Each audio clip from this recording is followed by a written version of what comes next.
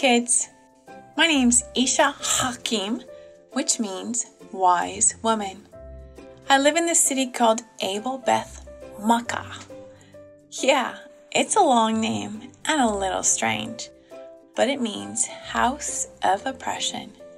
You know, it's often through oppression and trials that people gain wisdom, and that's exactly what we have here. Lots and lots of wisdom. Everyone calls our city Abel for short, and everyone comes here asking for advice. I'm not the only wise woman in the city. No.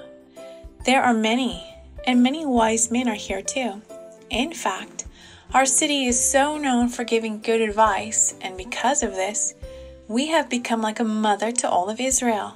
The Israelites have a saying, "Ask Abel for advice," they say. Well, who am I to say otherwise? My story begins when Joab, the general of King David's army, arrived at our city with his men and laid siege to it.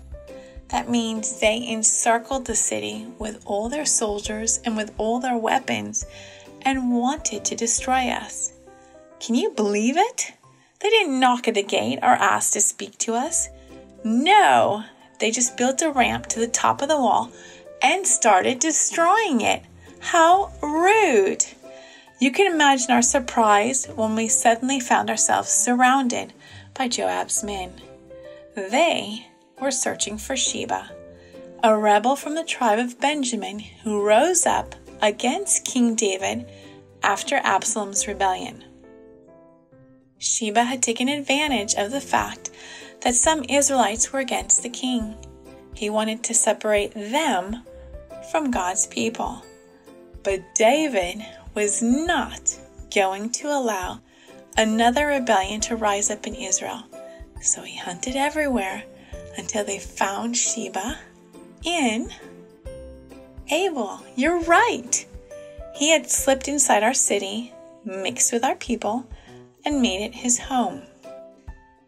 You know, I really like to pray and study God's Word. It's the only way to gain true wisdom from God, and it begins only when we allow Him to change our minds and hearts. Wisdom always tries to resolve things peacefully, and as a faithful woman of God, I was not about to sit still and let Joab destroy my city. The Spirit of God gave me the courage to call out to Joab.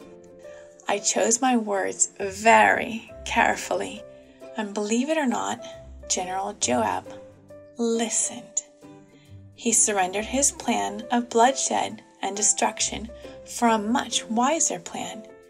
In order to save the city and avoid war, we had to kill Sheba with a sword. Really, Sheba is a symbol of Satan, who rebelled against God in heaven, separated himself from the King of Kings, and brought division into our world. Just as Sheba lost his head because of his rebellion, Satan's head was also crushed at the cross by the death of Jesus. So if you want to be free from sin, you will also have to uproot sin from your life, or like the Bible says, kill your sinful nature that's hidden in your heart 7 days a week. Do you know which sword you can use to do this? The Word of God. That's also seen as a sword. Read and study it and make it part of your life. Then your old rebellious behavior will die and you can be free in Jesus Christ. By the way, did you know that Sheba means 7 or 7th? That's important to remember because Sheba hid in the city of Abel and told lies about the king. This is going to happen again in the last days. There will be servants of Satan trying to convince people that there are wrong teachings in God's church. Do you know what? They will mix the holy things of God with teachings that are not true. They will deceive many about the Sabbath day, which is, as you know, the 7th day. Do you remember that God blessed and sanctified that day? Well, people are going to say that Sunday is the seventh day and not Saturday. You know what's so beautiful? Jesus gives us wisdom because He is the wisdom of God who comes to help us and save us from destruction. Jesus is the Prince of Peace and wants you and me to be peacemakers too. Do you also want wisdom in your life? I have such wonderful news for you. You can have it too. Accept Jesus in your heart, read and study God's Word, pray and think about what He has done for you, and ask Him to give you the power to obey Him. Then you will truly grow in wisdom and no longer be rebellious against God.